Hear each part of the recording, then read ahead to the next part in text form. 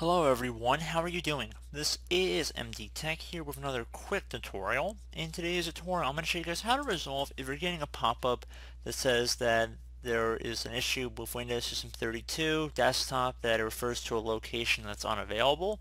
So hopefully in this tutorial I'll be able to address it without too much of a hassle here. And we're going to go ahead and jump right into it. So we're going to start by opening up the start menu. Just off-click on the start button one time. Type in run, so R-U-N. Best match should come back or run. Left click on that one time. So in this open field, you want to go ahead and type in System32. Exactly it appears on my screen. So SYSTEM32. Left click on OK. Once you're in System32 over here, you want to go ahead and open up the config folder. So CONFIG. Double click on that. It says you don't currently have permission to access this folder. Left click on continue here. You might need to have administrator permissions on the computer, so just keep that in mind. You should be doing this in an admin account. So once you are in here, you want to double click on the system profile folder.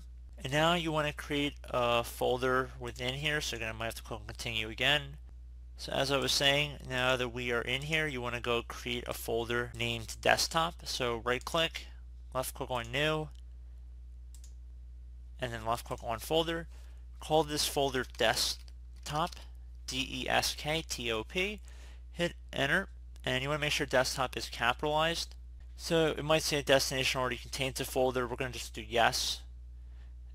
So you could also delete the file folder as well, or and then just create it, whatever you prefer. If the first method of merging doesn't work for you, you guys are more than welcome to just recreate it. So you could just delete desktop file folder and then create a new one.